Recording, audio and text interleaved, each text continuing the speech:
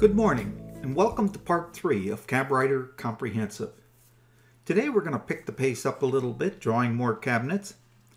And I want to start with this set of cabinets, or this set of boxes. It's one cabinet. You will catch me probably frequently referring to a box as a cabinet. But a cabinet is the entire set of boxes, and boxes are the individual storage areas. But I make the mistake of referring to boxes as cabinets, so please forgive me. Okay, so what we're going to start off drawing is this set of boxes, this cabinet right here. It's the sink cabinet, a 3-drawer bank, which we call a combo, and a blind corner cabinet, which goes into the corner. And to show you that, I'm going to get rid of appliances and countertops. And you can see this cabinet actually goes into the corner. The amount it goes into the corner is 12 3/4 inches, but you can change that with the defaults. I just might do that to show you how we do it. The other thing we want to notice about it before we draw it is your typical style with the current settings is 1.5 inches. But here the styles are 1 3/4 inches there and 1 3/4 inches here. And that's to allow doors and drawers to open without their pulls and draw pulls and door pulls knocking into one another. You can also, like everything else in CabWriter, you can change this to some other dimension. Okay, so we're going to start with this right off the bat. So let's go to where we left off yesterday. Okay, here's where we left off in part 2. Although you'll notice that I took the liberty of adding a bunch of construction points and construction lines where we're going to draw cabinets. And the reason for that is, as a SketchUp user, you know how to draw construction lines and construction points. We don't need to waste time in the video doing that. So this will make it easy for us to know where we're going to draw our next cabinet. And in this one, this is going to be our next cabinet. This is the one that I showed you a moment ago. And so the way we're going to start is with the story stick as usual. I'm just going to orbit this a little bit so I can see better what's going on. We'll start with the story stick, and I'll click on the left end. By the way, I could draw this right to left or left to right, and CabWriter will know the difference. I'm going to start here though, left to right. And all you need to do is start at the starting point, come out along the construction line. If I'm not on the construction line, I'll get an error, something like this, that says you must pick a point on a construction point, construction line, vertex, or edge. So I want to keep my eye on the inference engine. When it's online, I'll click. And by the way, I can click anywhere. I don't have to know the width of the style, because the moment I choose the type of style I want, CabWriter knows what the width is. So in this case, I want a left end, and I want to match this opening over here. So I'll have a left end opening. I'll go to the other end and recall that I am going to put a blind box in that corner. So I'll come out here on the construction line. This time notice I can only choose right styles because this was the left. I've already got that defined. So now it wants to know what the right style is going to be. And it's going to be a right end blind. All right, now I want to place the connector styles to give me the right size of the boxes. I want this opening in this first box, which is going to be the sink. I want it to be 34 inches. So I'll use the control key twice. Start with the inside point, go 34. And since that wants to be the inside dimension, I'm going to come over here, click, and it will correct for a connector dimension. I don't have to do that. Now I want a combo that's going to be 25 inches on the inside dimension. So again, I'll use my distance tool, go 25 inches. And since that's the inside dimension, I'll click out here. And what it should leave me is a dimension of 15 inches. Let's see if we have it right. 15 inches, we got it. Okay.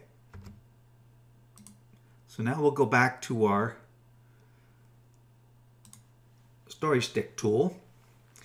And we've got our cabinet fully defined as far as placement and types of styles. So now I'll hit end on the keyboard, and it'll want to know what kind of boxes I want.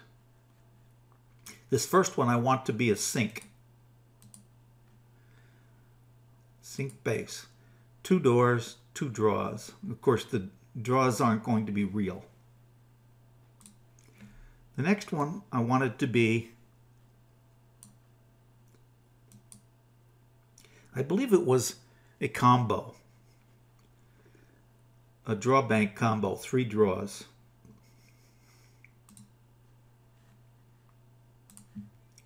And this last one is going to be my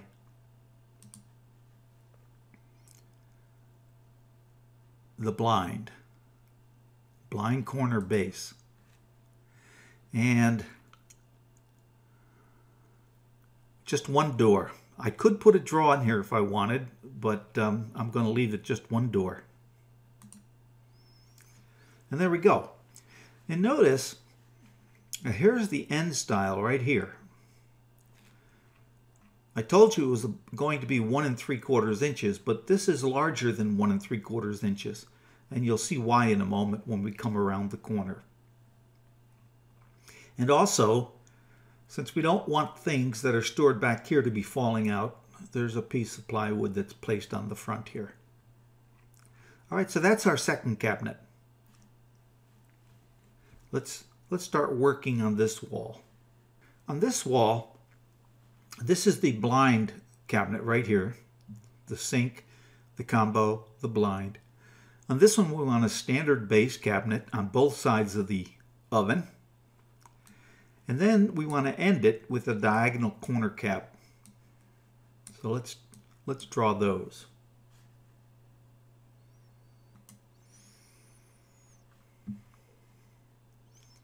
I'm going to rotate around here so I can see this better.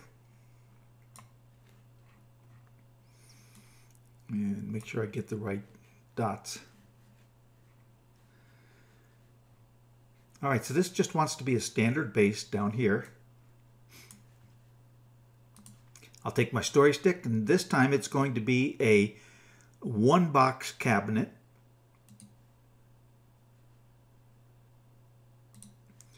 And I'm going to choose a left end butt. Every time you have a blind, you want to accompany it with a butt. And you'll see why in a second. And this one's going to be, that's going to be, oh, it looks like I must have done something wrong because it's looking for left styles. So I'm going to back up here. Do that again. All right, that should be a left end butt. Now it should be looking for a right style. There we go. And we want a right end filler because we're going to put the stove next to it. And this is going to be a standard base. 1 draw.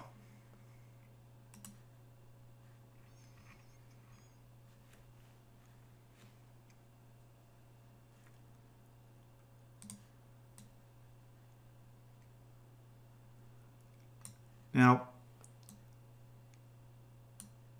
This looks like I only have one cabinet here. Let me take a look at that.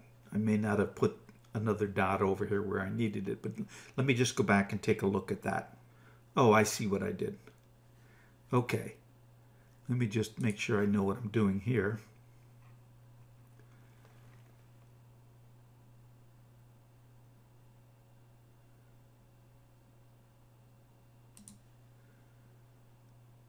That opening's going to end up 9 1/4. All right, let's go back. I think I know what I've done.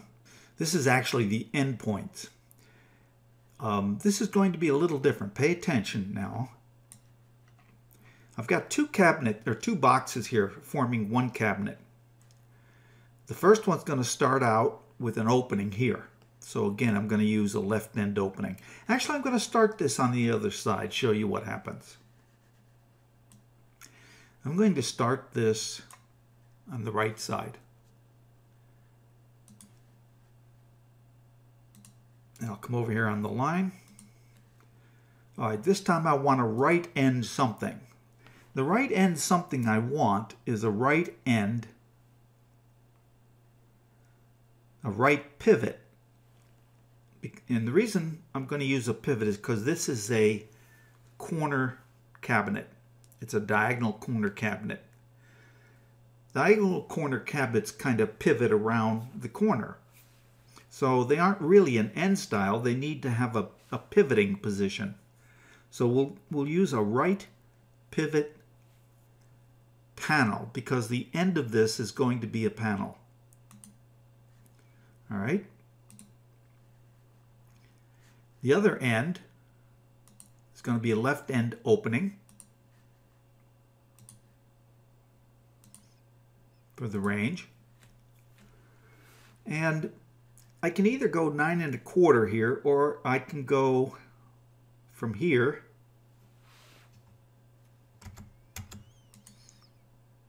(14 inches) and then go inside, and I should end up with 9 1/4.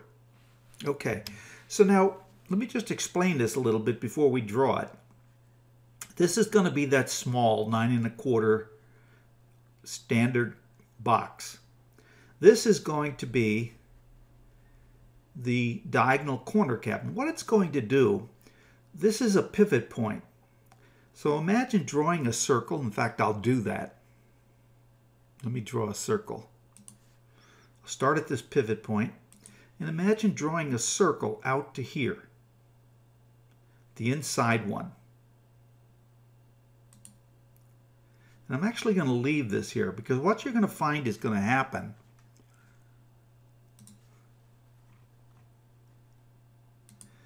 is, I'll put this construction point, you'll find the other style comes out to here once it pivots. So here we go. I'm going to use my story stick. I'm going to say end. Now it wants to know what this is, this right-hand cabinet, because we started from the right side and went this way.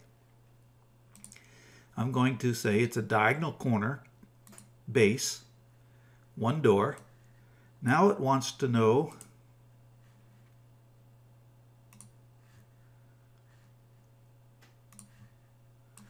what this one is over here, and that's going to be a standard base.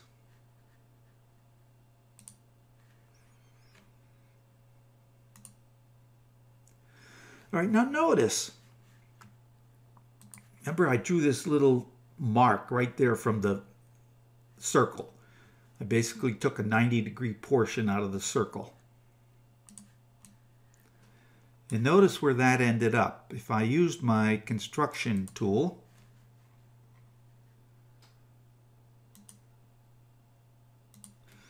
notice that that junction right there goes right through this point, as does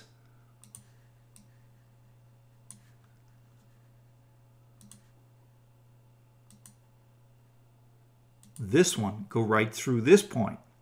What that does is it forces this corner cap to be symmetrical around this point and this pivot point that I drew out here.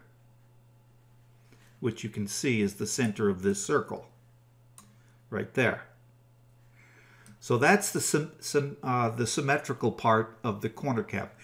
It's possible that the corner cab will have different length styles here. In fact, let's check that out. Notice this style is 1.5 inches on the front. If we look at this one,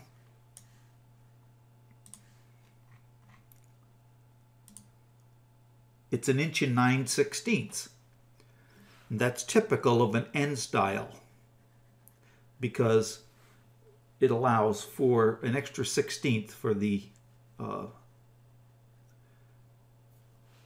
width of a face frame, which is 13/16 instead of 3/4 of an inch. So that's why we called that a pivot style. That's how the pivot styles work.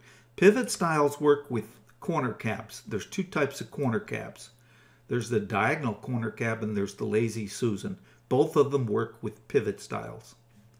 All right, so with that little bit of education about pivot connectors and pivot styles, we'll get rid of our circle. And we'll get rid of these construction lines. Okay, so now we're moving along pretty good. Let's go back. I want to show you, I forgot to mention this. Remember that I said if I choose this, this is a blind style, a right end blind style. And notice I said every time you have a blind style, you ought to accompany it with a butt style. This is a butt style. What that will do is give you an extra width of the style, as I said before, to allow for, pulls to stick out without doors and drawers crashing into it. But the other thing it does is it extends the blind style into the blind area a little bit, just so that you got a nice butt joint here. Okay. Now what we want to do, let's go look at what we have to do to finish the base cabinets along the walls. I'm having trouble with my mouse here. We'll go see what we have to do to finish the base cabinets along the walls, and then we'll do the base cabinets here and here. So let's start with this wall. All right, this is the wall we're going to work on now. It's the west wall. The first thing I notice is that we made a mistake in part 2. You'll see in a moment that what we drew here was a diagonal corner cab, and what we wanted was a Lazy Susan. No big deal. We can fix that. Next to it is a single box cabinet, a drawbank base, 4 drawers, and just while we're here, I'm going to take a measurement.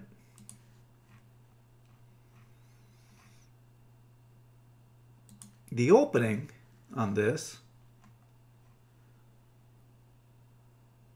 is 20.5 inches. I want to remember that, 20.5 inches.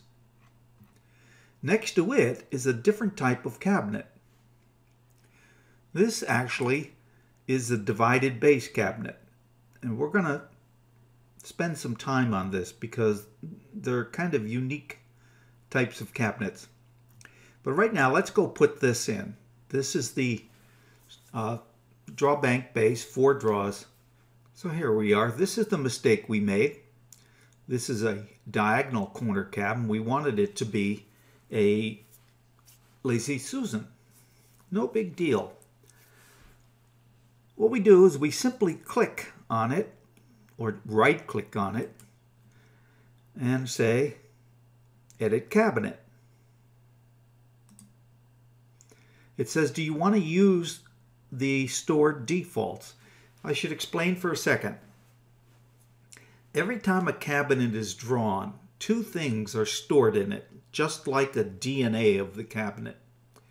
The first thing that's stored in it is all the story stick information and all the information about the types of boxes and the number of doors and drawers and things like that. So all that information we give during the story stick process and during the process that we begin after hitting the N key on the keyboard, all of that is stored in every single component of the cabinet. What else is stored in every single component of the cabinet is the CabWriter settings, which you're going to see in a little bit. The CabWriter settings define how a cabinet is constructed. The first part of what was stored tells you what the type of cabinet is, how many doors and drawers, and things like that. Both of those are stored in every single part of every single cabinet, and they are the DNA of the cabinet. So what it's asking us here is, do we want to use the cabinet stored defaults? That's the second part, the defaults, the CabWriter settings. We'll say yes. And now it wants to know if we want to change any of the cabinets themselves. And again, it's pointing to the very first cabinet. We called it a diagonal corner cab. What I really wanted was a Lazy Susan.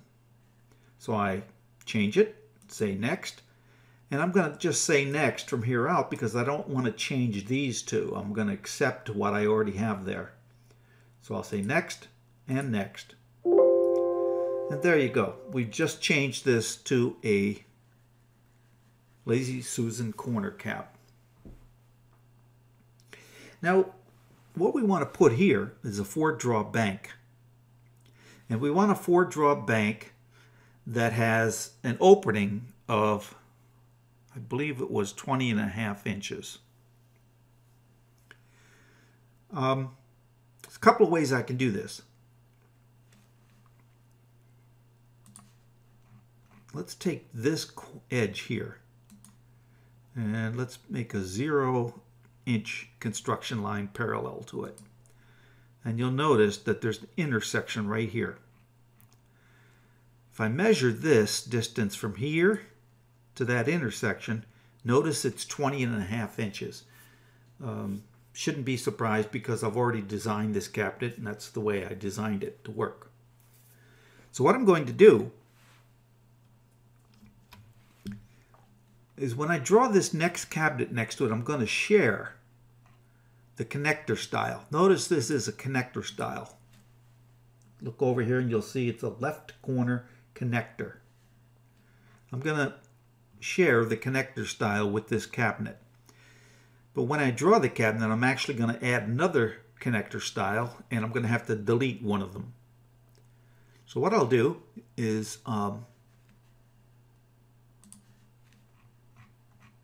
you don't really have to do this, but I'm going to create another construction point there to show me the beginning of that connector style. So now I'm ready to draw my cabinet. Now over here, by the way, is that divided base that we're going to talk about and spend some time on. So this wants to be a connector style as well, and it's going to be the left end connector. So I'll come out here and I will choose a left end connector. And I'll come here and I'll choose a right end connector.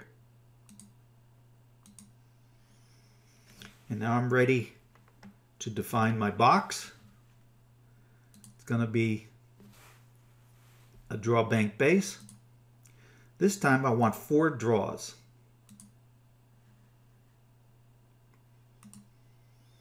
And there we go. I've got my draw bank base. All right, I'm going to leave this divided base until the beginning of the next part because I want to spend some time on it. We only have about 5 minutes left in this video.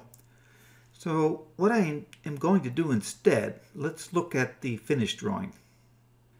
What I'm going to do instead is draw this island. And there's a couple of things that are different about the island. These front row of cabinets are 4 inches shorter than the back row of cabinets. In other words, instead of the standard 36-inch countertop height, it's going to be a 32-inch countertop height. The other thing I did here was, just for fun, I made these all slab drawers. Not the doors, but the drawers. So I'll show you how to do that. Let's go back to our drawing and pick up there. Okay, we're back. I'm going to rotate around here.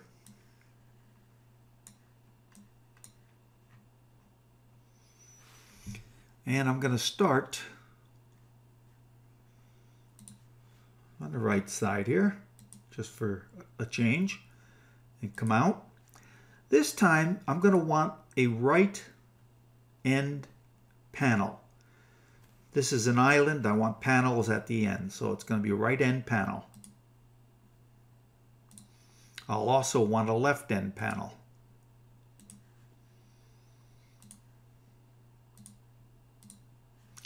I believe these openings were 15 inches here, so I'll take my distance tool, go 15, and come over this way. And again, I'll go 15 this way, come over, and whatever's left will be the middle. Now before I go and draw this cabinet, hit end and draw the cabinets, I want to go into my CabWriter defaults. And I want to go to base cabinets and change the countertop height for the base cabinets to 32 inches. And by the way, anytime I make a change here, I either have to hit the update button, or if I go to another tab, it'll also update, or if I close this, it will update. I like to get into the habit of hitting the update button just so I don't do something I shouldn't be doing and not make a change. So I'll hit the update button. That'll lock into 32 inches here. The other thing I want to do is go to the drawers, not the doors, but the drawers. And I want to choose slab for the drawers. And again, I'll update, close it. And now I'm ready to draw this cabinet. I can hit end. And it wants to know what's on the right here. That's going to be, oh, one other thing. I'm going to cancel this. One other thing I forgot to do. And let's go back. This is very important. I changed the base cabinet height. So now I have to go to the drawers, or the face frame, I'm sorry, the face frame. And notice I've got 3 red lights here. Since the cabinet height, the countertop height, went from 36 inches to 32, these no longer work for the dimensions of the draw boxes, or the draw box fronts, the draw fronts. I have to change them. And notice it tells me I have to reduce these numbers by 4 inches. That makes sense since I went to from a countertop height of 36 inches to 32. Well, the only draws I'm going to be interested in, I believe, is the, let me just look. Yeah, this is a 3-draw bank. So the only draws I'm going to be interested in is the 3-draw bank. So I'll correct that. I've got to subtract 4 inches. So what I might just do, just for fun, is subtract, make that 7. That's 2 inches, and make this 10. Now if I update, notice I now get a green light. So now I'm ready to go draw my cabinet. I'll hit the End key. The first wants to be a 3-draw bank base, with 3 draws. The next wants to be standard base, but this time I'm going to have 2 doors. And the last one wants to be a 3 draw bank, or draw bank base with 3 draws. And there we go. Got just what we wanted. Let's just check this out. The countertop is 1.25 inches, so 30 3/4 and 1.25 inches is 32. Just what we wanted. Now we're almost out of time. Well, we are out of time, but I'm going to go over here. No, we'll save this. We'll end here, and we'll save this for tomorrow. Okay? I'll see you in part 4. Thank you.